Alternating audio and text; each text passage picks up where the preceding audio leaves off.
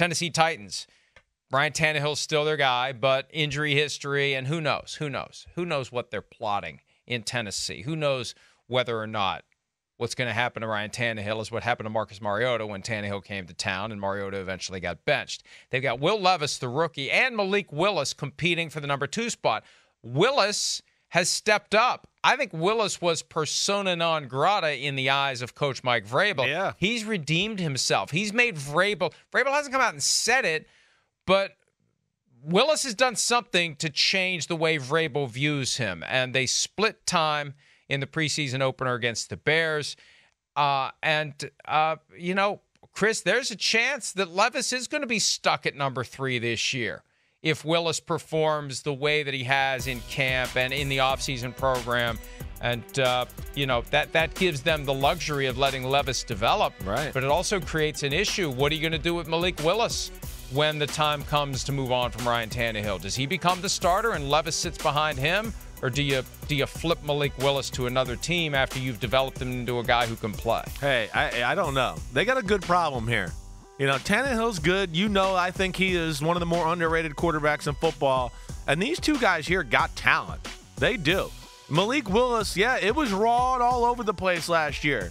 He cleaned it up in a lot of ways. He was clean throwing the football.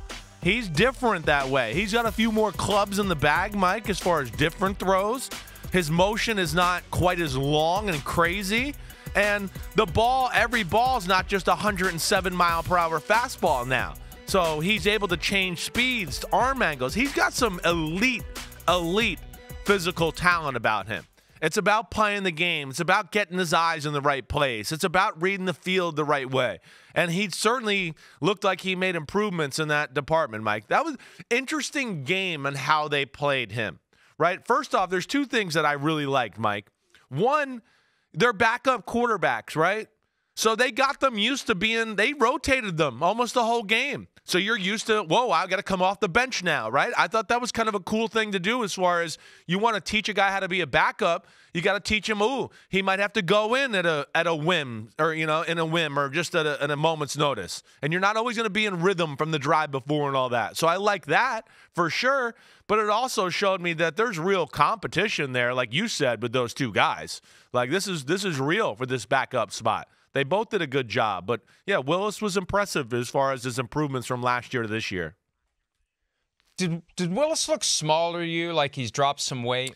Yes, he Looks did. A little leaner. Not as thick in the legs and that, definitely. I noticed that right away, right? And I noticed in the torso and in the trunk, he just seems smaller. He hasn't been rating the Mike Vrabel ham stash maybe as much as he was last year, but you get more explosion out. If there's a balance, you need the suit of armor, the natural suit of armor under your pads to stay healthy, but you can get more explosion, a little more acceleration. You can do a little more with the football in your hands than maybe you did if you were carrying an extra, I don't know, he looks maybe 15, 20 pounds thinner than he was last year. Yeah, there's something there. Guess. And you got to find, that hey, like you said, the armor, but yet I want to be quick and fast and be able to move in the pocket and hop around and be able to do it for 4 quarters and be in shape to do it as well. That's the balance you got to find there. So, but either way, I thought both guys did a lot of good things, right? Willis still is raw. Like, I watched that game on film a little, Mike. I watched it yesterday. There's still moments where his eyes are like, he looks at 1, he looks at 3, he looks back at 1, and you're like, wait, why did you do that? I don't understand. Just stay with 1, and then let's go to 2, and then 3. Why did we look? But, make some eye-popping throws, eye-popping, escapes. But he fumbled the ball at one time. He threw an interception, right? Will Levis throws an interception at the end of the football game, probably had another one dropped. So these are guys with like big arms, big talent, and they just got to learn to be refined, take care of the football, run the offense, and get in the trust tree with Vrabel. And I think that's what they're battling it out for right now there in Tennessee. Levis threw 14 passes, completing 9 for 85 yards. He had that interception like you mentioned. Here's Mike Vrabel from after the game on what Levis needs to improve upon. I think just letting the game come to him, just take what's there, just trying to make sure that we're not overdoing it, that we're just playing one role, a large role as a quarterback in the offense, and taking what they give you, and then when there's opportunities to work the ball down the field, do that. did some nice things. I thought did some really nice things, and would like to have some plays back.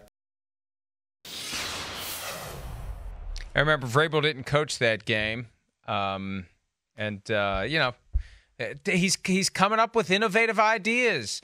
Take full advantage of the preseason, like you were saying. Rotate your quarterbacks, get them to simulate what it's going to be like if you get all of a sudden called upon to go in a game when you haven't been in a game, instead of having that rhythm that is likely not going to happen this year unless Ryan Tannehill gets injured or is just horrible. But, yeah, you said it. Good problem to have, although the best problem to have is no problem at all. They draft Will Levis, maybe not recognizing Malik Willis is ready to turn the corner and be better than he was last year, and now they're going to have to decide who's number 2, who's number 3. There was a point where Willis looked like he was on the endangered species list as a member of the Titans roster. But remember, that new third quarterback rule and the way they've crafted it for this year, you got to have 3 guys on the 53-man roster in order to dress that extra player on game day.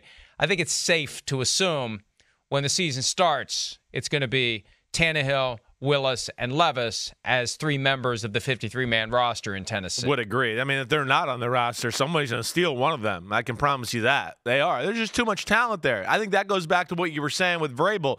I'm sure he was in the doghouse. You're right. I mean, hey, he was young. He was a little immature. He was careless with the football. I'm sure all those things.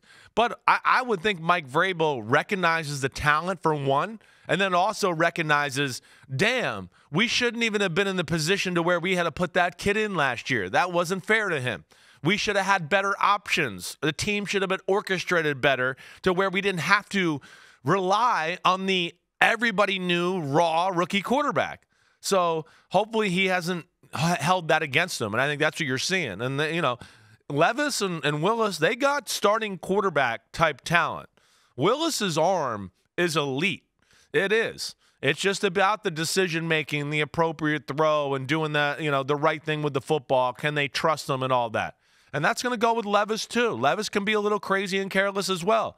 The interception at the end was a little bit like, whoa, what are you doing there? He had the second to last play, Mike, before that, he had a wide-open guy over the middle and, just tried to throw it too cool or too hard where you just go, pop it up and just get the completion. I don't give a damn if that thing helicopters and quacks or whatever. Just get the completion here. But he tried to throw a laser in the middle of the field and it became incomplete. And then he threw the interception next play. But still, I think a lot of positives from both of these. See there, those are things he needs to work on. He tried to throw a touch ball and he just lost total control of the football there, Mike. And I got to give Vrabel credit because this whole Willis thing, I think, was another indication of the friction that existed between Vrabel and former GM John Robinson, a fight that Vrabel eventually won. Yeah. But Vrabel isn't going to hold it against the kid. Even if the kid is associated with the former dysfunction and was a guy that maybe Vrabel didn't want and maybe wanted to have a better number 2 to Ryan Tannehill last year, he's not going to hold it against the kid to the point where he has no chance whatsoever to redeem himself, to prove himself, and to be a member of the team. He's part of the team. He's under contract, and they're going to give him a chance to do exactly what Vrabel needs him to do, and he's doing it. So it's encouraging to see a coach not let, because those guys get caught in the middle of the fights. And he's not letting whatever acrimony was between him and Robinson, and surely there was some, or Robinson wouldn't have been fired during the season. And all we have to do is go back to the neck thing from the A.J. Brown trade. But he's not identifying Malik Willis with John Robinson. He's given Willis his own chance, and it's showing. Yeah. That opportunity is turning into something good for Willis. Yeah, good for Mike Vrabel. Mike Vrabel's a man's man. He's old school. He's not petty. Right? And you're explaining it right. I've been in places where, the coach doesn't like a player because it was the other guy's guy, or the GM picked him and it wasn't my guy, and they hold it against that player. And you want to go, damn, you're going to, mess up our team and your own damn job just because you didn't pick him, even though he's the better player and we need to give him a chance too. Vrabel ain't going to do that.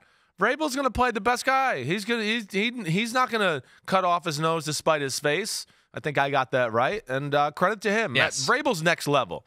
Vrabel, I just think what he's doing with the head coaching thing, the quarterback there, some of the things and the drills and the stuff I heard about them that I saw on social media that I had people tell me about throughout the spring and all that, he is always looking for a new way or a cutting edge, and it's very impressive. Hi, it's Mike Florio. Thanks for watching PFT on YouTube. Hit subscribe for the latest news and analysis from Pro Football Talk.